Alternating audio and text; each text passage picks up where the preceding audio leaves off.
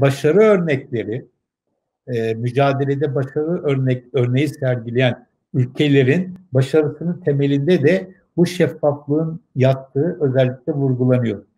Türkiye'de böyle mi? Türkiye'de böyle değil. Türkiye'de hala devlet millet birlikteliği perspektifi tabii ki iktidar tarafından topluma sunuluyor. Ama buradaki birliktelik eşit bir birliktelik değil.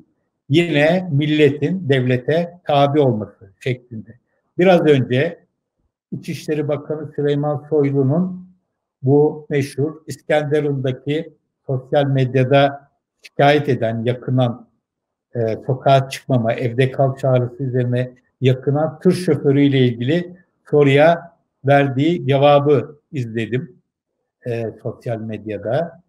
Ve bunu işte halkı kışkırtmak vesaire yapmak, şu bu gibi gerekçelerle devletin o kişinin niyetini sorgulama hakkı olduğunu söyledi ve bu yüzden de kendisinin gözaltına alındığını, bunun normal olduğunu söyledi.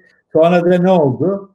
Evde kal çağrısına itirazını, şehrini düşen kamyon şoförüne, tır şoförüne verilen cezada haftanın belli günlerinde gidip karakola imza verme, yani sokağa çıkma cezası verildiğini gördük.